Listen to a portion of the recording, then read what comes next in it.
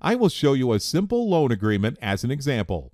First of all, I will start with the title of the article and continue with the wording of the paragraph. Now I need to insert a field where the amount will be entered. All elements can be easily inserted by drag-drop from the menu on the left. I can insert articles, paragraphs, and subparagraphs, as well as single elements from which the clauses are made. Now I insert the money element to this paragraph. I continue with other text. I finish the text and the first clause is completed.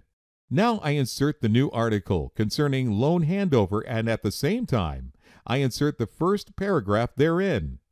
Now I want the user to choose whether the loan will be handed over in cash or by a bank transfer. So I insert the element named Select into the agreement. In Select Detail, I simply insert the cash and bank transfer options. Further, I name this Select so I am able to use it in conditions. I insert other text right behind Select. Because I want this text to be a part of the agreement wording, only in case the user chooses the option, the loan shall be handed over by a bank transfer, so the conditions will be added to the text. I chose the name of the Select I have inserted a while ago, and choose the option showing this text within the agreement wording. It's that simple.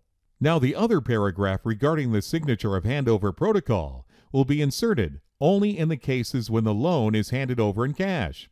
I will also add the condition that the paragraph shall be displayed only in such a case. I add the interest article. I let the user choose if he wants the loan to be with or without interest.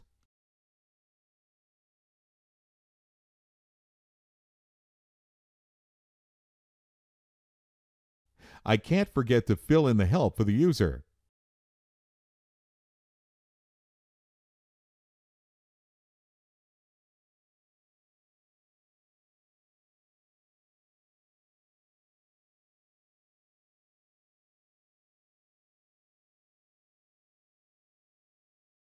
I insert the new article concerning the loan return.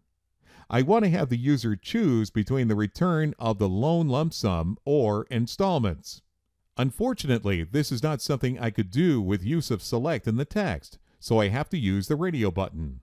First of all, I will insert the question for the user. Now I add options.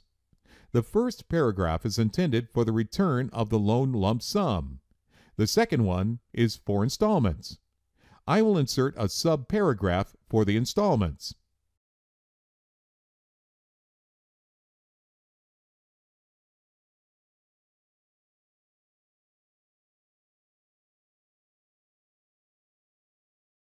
Of course, I have to add conditions to the paragraphs.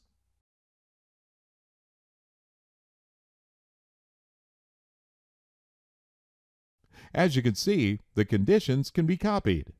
I set up the subparagraph adjusting the installments repeats as many times as requested. So first of all, I name the text field where the user stipulates the number of installments. And now I will set up to repeat this subparagraph according to the text field.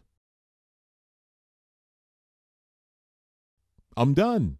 Simple loan agreement is complete. And now it's your turn.